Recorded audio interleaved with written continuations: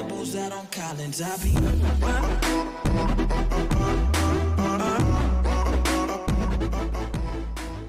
What's going on, everybody? The Original Makeup back, and we have tier list time again. It's been so long, but before we get into it, make sure you check those links in the description. Any support on the Patreon, I would really appreciate it, guys. I don't know if you know how much it helps me. For even as little as $3 a month, supporting that Patreon gets you some exclusive content and helps me out infinitely. So I would really appreciate that. And then Twitch is getting close to 1,000 followers, so make sure to check out the Twitch as well. Thank you guys for all the support. It's been unbelievable and amazing, and I'm really excited for this game's full release to come out. I'm sure you guys are too, and you know we'll be covering that in great detail when it happens. But that being said, today it's tier list time. Now, I made this tier list, so sue me for the bad look for some of the stuff. But anyways, we're going to look at the top 2 synergies, in my opinion, from each character and kind of rank them against each other on this tier list. And now, mind you here, I want you to keep this in mind. This is very important. These are, in my opinion, the top 2 synergies from each character, okay?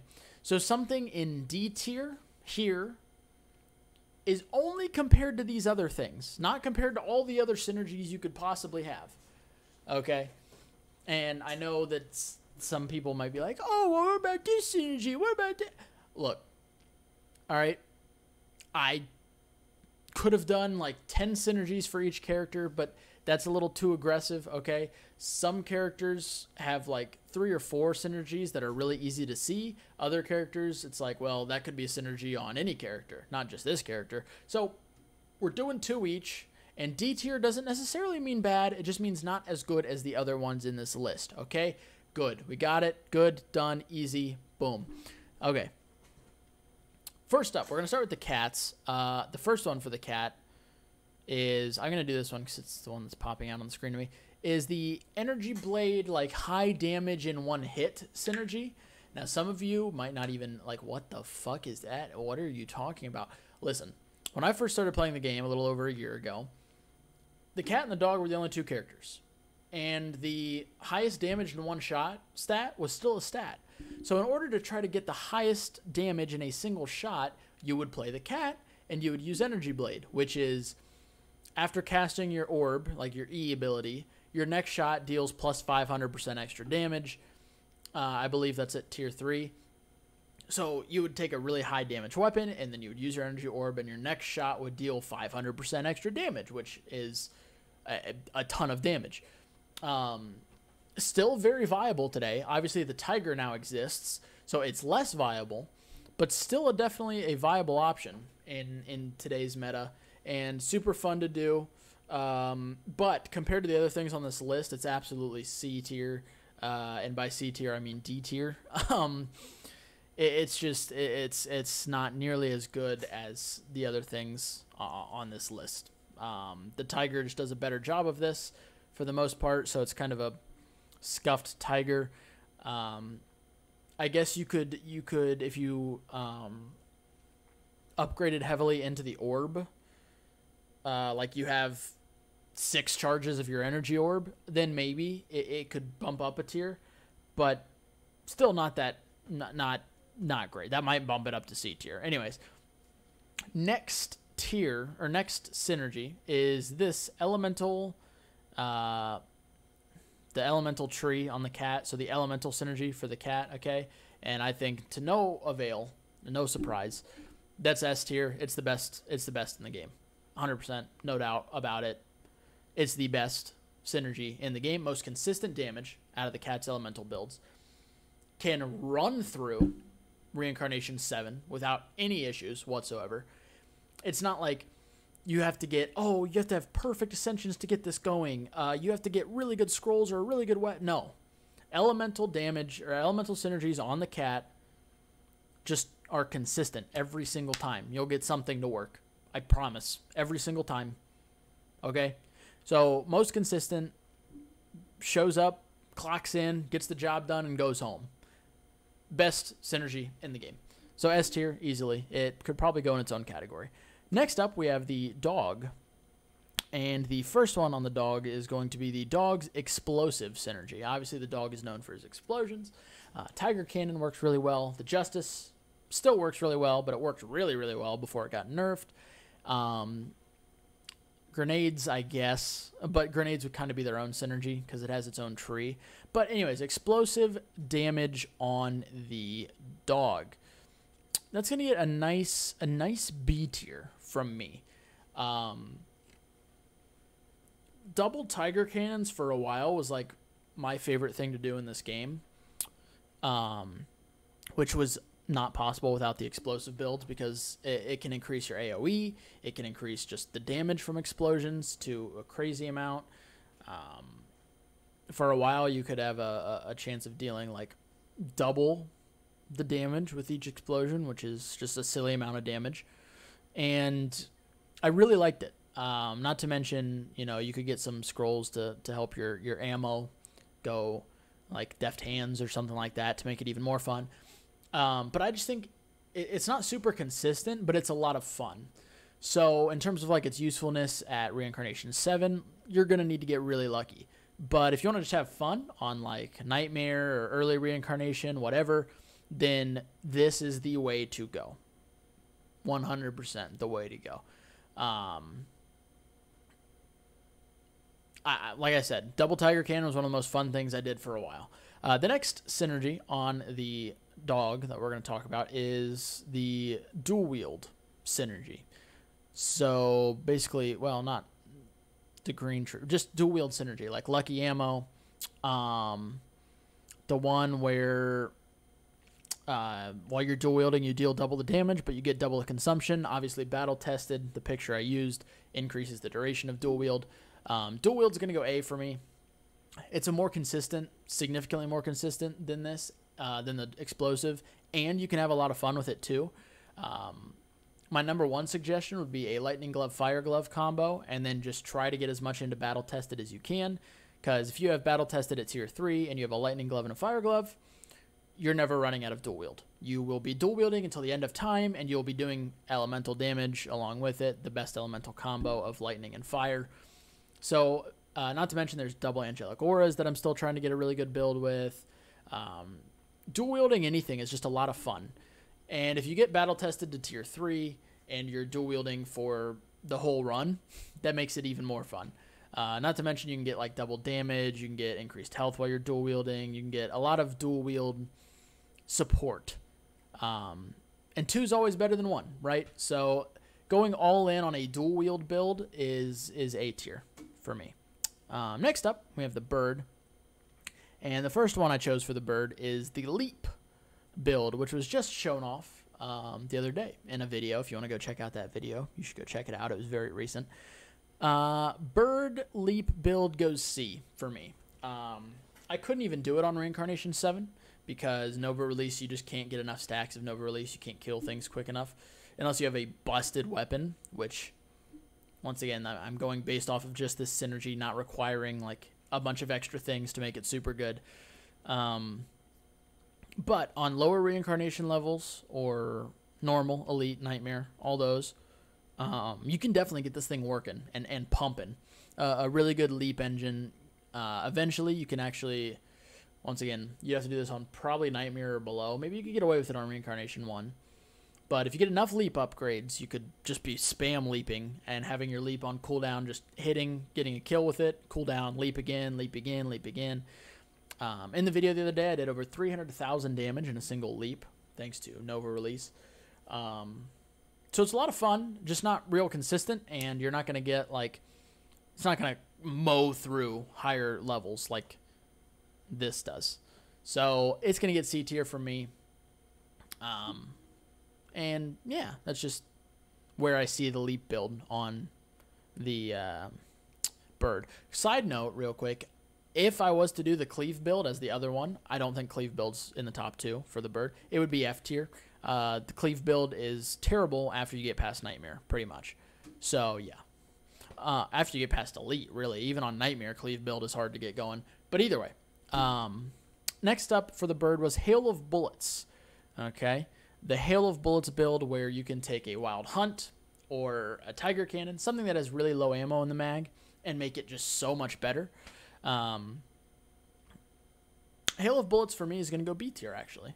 For those of you that watched my no-hit challenge, when I was trying to go through an entire run of the game without taking a single hit, the bird with Hail of Bullets and a Tiger Cannon was the most consistent build that I had in that challenge, because having a weapon that, you know, it has a really slow reload and you can only shoot it once before it's gone, being able to take that away and shoot an extra like 5 or 6 rockets before you have to reload is insane. Not to mention if you get lucky and get like deft hands, like you're barely ever reloading a Tiger Cannon, and you don't have to. It's not like Advanced Depot where you're losing damage. You don't lose any damage. You're actually gaining Lucky Shot with Hail of Bullets. So really, really great synergy. Works really well with the Wild Hunt too.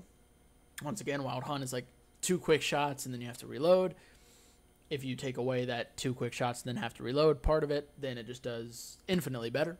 So the Hail of Bullets synergy, and I do think it is a good enough synergy. Like it's a one ascension synergy, and I do think it's good enough to A, belong in the top 2 for the bird, and B, belong on this list and stand in this list at B tier. I think it's a really good synergy, and in my opinion, it's the most fun thing to do on the bird. The bird's really good because of its armor and defense, stuff like that. But I think Hail of Bullets deserves this spot. I really do. Argue with me in the comments. I'm sure you will already. I'm sure you guys have been furiously typing for like 10 minutes already. Next, we go to the Tiger. I want to preface this by saying, A, I barely play the Tiger. I don't really like the Tiger very much, if we're being honest, so I don't know his synergies too well. But the first one I picked is obviously his sniper enhanced shot synergy, right, with the sniper doing a ton of damage in a single shot. I'm gonna put it C tier. Now, if this was before the nerf to the explosive build on the Tiger, the explosive build would have been A or S tier, 100%, and it would have been in here. But just having that capability for snipers, you know, making a sniper do like, oh, my sniper did 600, 700,000 damage. Like, it's cool. It is. But once I've done it once, doing it again, like, yeah, oh, maybe I can min-max and get 700, 800,000 damage. Maybe I can get like 2 mil. Like, it's the same thing over and over again. You're just maybe min-maxing a few things different to get you to that higher tier, that higher level. It is. I will say the Tiger with the weapon boost, you know, doing a ton of damage in a single shot, snipers, it is very consistent, which makes me move it into B. It is very consistent. Okay, I'm gonna try to be not biased here. It is very consistent. I just find it boring and one-dimensional and not really for me personally. Like, it's fun to do every once in a while, but only every once in a while for me. But I will put it into B because it is an extremely consistent way of doing a lot of damage and a way of building the Tiger. The next one is actually Chain Lightning, okay? Now, the main point of this build is Lightning from Void, okay? If you get Lightning from Void going, there's a lot of Chain Lightning upgrades that can make Lightning from Void just insane. And then if you find a Scalpel, because the chance to proc Lightning of Void is based off of the crit multiplier on the weapon. Scalpel has a pretty high crit multiplier, and it shoots very, very fast. So if you're hitting a lot of crits with your Scalpel, you're going to proc Lightning from Void a lot. And having a bunch of other lightning upgrades and whatnot can really help that out, in my opinion.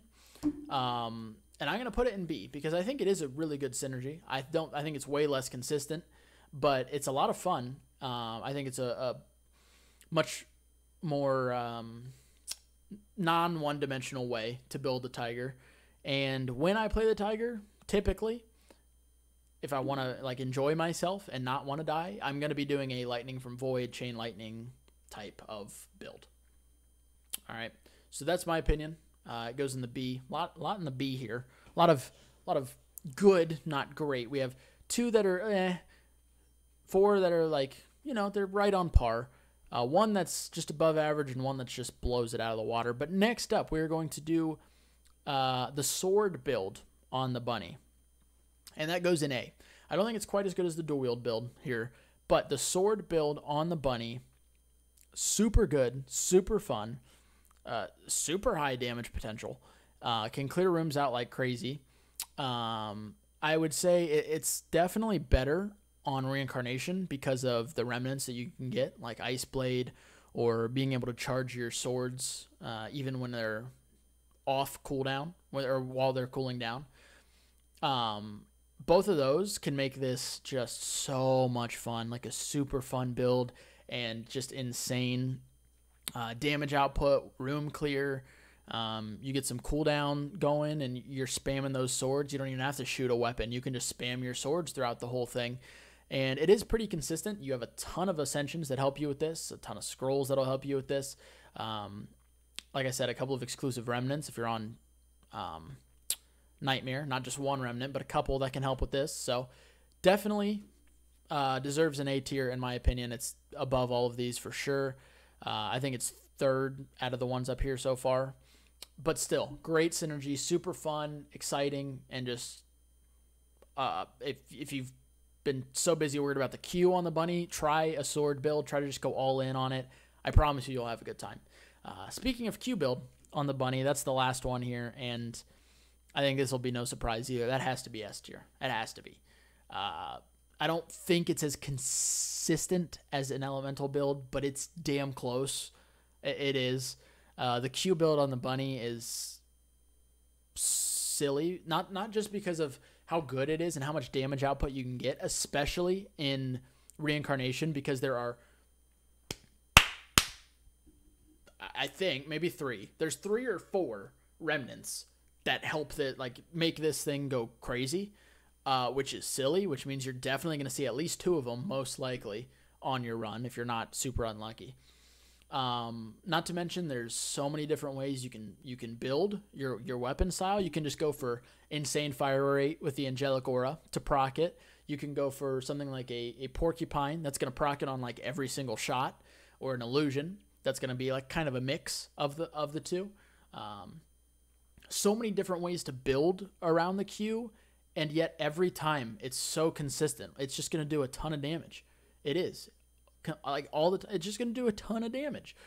In fact, the new remnant that got added not too long ago, that was specific to the bunny's Q. I almost did I think it was a couple 100,000. I think I was trying to get a milli and I couldn't quite get there, but I got a few 100,000 on a proc that is meant for. It's just the Q build on the bunny is a lot of fun, and if you're new to the game and you haven't unlocked the bunny yet and you're looking forward to it, as soon as you unlock the bunny, read its Q, understand it. Okay, it's not the easiest thing to understand, but try to wrap your mind around exactly how it works, and then just let yourself run free on a Q build. Try a sword build, yes, absolutely, but Q is more consistent. It's just better overall. The E build is still super fun and super good, but building around Fatal Bloom is just insane, and a ton of fun to do. So that's it for the tier list on the top 2 synergies for each character. I'm actually going to start doing some more tier lists for Gunfire. I have a couple of ideas for some other ones I want to do, like Remnants, tier list for Remnants, tier list for enemies. Stuff like that, just some fun things to keep this keep some stuff kind of fresh going into the fall update, which I think we're still a couple months away from. So Gunfire, please, if you're watching this, if you're listening to this, if you know somebody who works at the company, at the studio, please, when you release the full game, let us mod the game, please. I promise it's only going to benefit you. I promise. It'll keep content fresh. People will want to keep watching Gunfire content because it's not the same thing over and over again, right? It'll keep players that are playing fresh because they can keep playing new content while they wait for your next drop, right? They can keep playing new stuff. They'll stay engaged, right? Like, just do it. Anyways, thank you guys for watching. I appreciate it. Like I said, make sure you guys check out those links in the description. Let me know what other type of tier lists you guys might want to see in the comments down below. Let me know why I'm wrong with this one. I'm sure you guys will have plenty of reasons why this is a terrible list and I should be banned from the Gunfire community. But yeah, thank you guys for watching. I really appreciate the support as always. Hopefully you guys have a wonderful rest of your day, and I will catch you guys in the next video. Peace out.